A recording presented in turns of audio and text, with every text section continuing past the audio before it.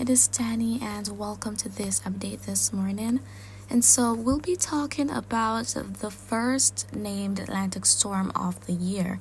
Now, this is not in the North Atlantic, which is where the focus typically is for the hurricane season, but rather the South Atlantic.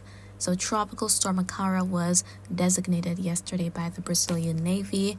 Now, we can't really see Akara right now on the infrared satellite imagery because it is a weakening system, but this is what it looks like yesterday. We can see that clockwise spin. So contrary to low pressure systems or tropical cyclones in the northern hemisphere, such pressure systems in the southern hemisphere rotate in a clockwise fashion. And it is summer there, by the way. So when it is winter in the northern hemisphere, it is summer in the southern hemisphere. So temperatures have been favorable enough to allow for it to actually develop. And before it was classified as a named tropical storm, it did bring some rainfall activities to Brazil, some heavy rainfall, but now it is offshore and it is a weakening system. So just as how when we have our tropical cyclones in the northern hemisphere make their way further to the north and they encounter cooler water, in the case of Akara, it is moving to the south, moving toward cooler water, so it will eventually dissipate and not be a bother for anyone. But it is the first named storm in the South Atlantic, tropical storm that is, since 2019.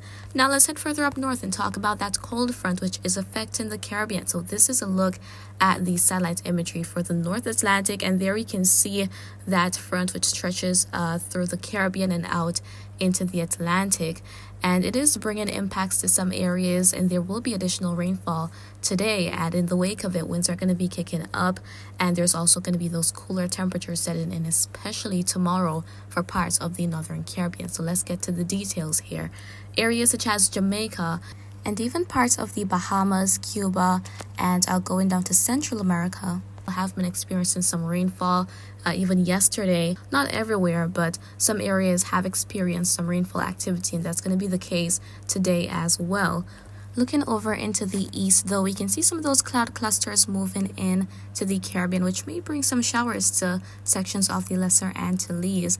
And there's still some Saharan dust in the region right now, but that should be decreasing, especially as we head through to Thursday thereabout. Looking at the rainfall forecast here, we can see some of these colorful red and these orange shadings around for parts of the central going toward the southern Bahamas, even near the Turks and Caicos Islands, for parts of eastern Cuba, Jamaica, and all the way down through Costa Rica and Panama. So in some of these areas, there may be some heavy rainfall activity, potentially for San Andres and Providencia as well. They're also in the midst of that frontal system. And other areas such as the southwestern part of Haiti may also experience some increased rainfall due to the passage of this front. But elsewhere, going to our central and western Cuba, the Cayman Islands, over into parts of Central America such as Mexico, Belize, much of Guatemala, El Salvador, Nicaragua, parts of Honduras, the northern Bahamas as well. Not expected to experience much rainfall as we head throughout today. Now, as we look over into the east, there we can see that it's not as colorful. And as I showed you guys earlier, there are some of those cloud clusters moving in. So parts of the Lesser Antilles may experience some additional rainfall today, even for the Virgin Islands and Puerto Rico as well. And even parts of Hispaniola may experience some rainfall activity here and there. But going down to some areas such as the ABC Islands and parts of northern South America, including much of Venezuela and the Guyanas, a whole lot of rain is not anticipated. So there may be some passing showers here and there, but in terms of widespread heavy rainfall, that is not in the forecast for today. That is expected over in the eastern Pacific and near the Pacific coast of Colombia. So you can see it's quite colorful there. But overall for the Caribbean region, those areas within the vicinity of that frontal system likely to experience up to an inch of rainfall today, but down toward Costa Rica, Panama, there may be a bit more, maybe up to 2.5, 3 inches or so, and with a lot of heavy rainfall, especially in a short amount of time, that can actually result in some flooding, but hopefully that won't be the case today, guys. As it relates to the wind forecast, this is for later today, and here we can see some of these blue shadings popping up in the Caribbean. So as I said, in the wake of that frontal system, there's going to be those winds kicking up, so it's going to be quite quite windy across parts of the Bahamas, even for the Cayman Islands and down toward just offshore the Caribbean coast of Central America, Honduras, Nicaragua, even for San Andres, Providencia offshore. Colombia as well is going to be quite active with those winds, and not very, very windy across the rest of the islands, maybe up to 10-15 knots at maximum as we head through today. Now, the cooler air is going to be setting in, as I said, and here we're looking at the forecast for tomorrow. We can see that GFS is consistent about this cool down. It's highly likely at this point. So this is for tomorrow, and we can see these blue shadings indicating below average temperatures. And the darker the blue shading is, the cooler it is expected to be than normal. Meanwhile, those orange, red shadings that we're seeing indicate above average temperatures. So the cooler air is going to be setting into the Caribbean, the Bahamas, and Turks and Caicos Islands, as well as we can see here.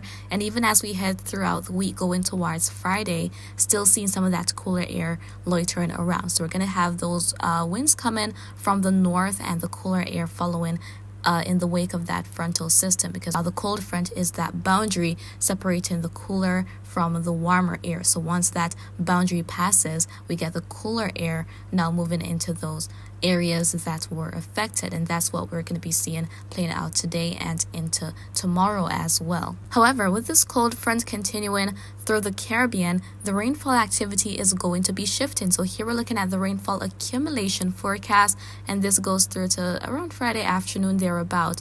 And there you can see other areas of the North Caribbean, Hispaniola, Puerto Rico, the Virgin Islands, and even the Lesser Antilles as well, with some of those more colorful shadings. So maybe up to an inch of rainfall in accumulation across these areas as we head throughout the rest of, well, not the rest of the week, but through the next few days or so, because the front is going to be moving to those areas, so there's going to be an increase in moisture and thus that increased probability of rainfall as well.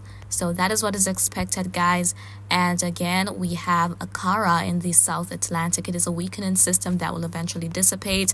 However, it became a named storm yesterday and is the first named tropical storm in the South Atlantic since 2019, and overall the first tropical storm of 2024 in the Atlantic on a whole. So the hurricane season in the North Atlantic, that hasn't begun yet. That begins officially on June 1st. However, we may see development before the official start of hurricane season, especially with the above average temperatures that dominate the North Atlantic right now. But we'll be talking more about that as time goes by. And that is pretty much it for this update video. I really do hope you found it to be quite informative, but if you have any questions, do feel free to leave them down in the comments. I'll respond to you when I can. And remember to always be weatherwise.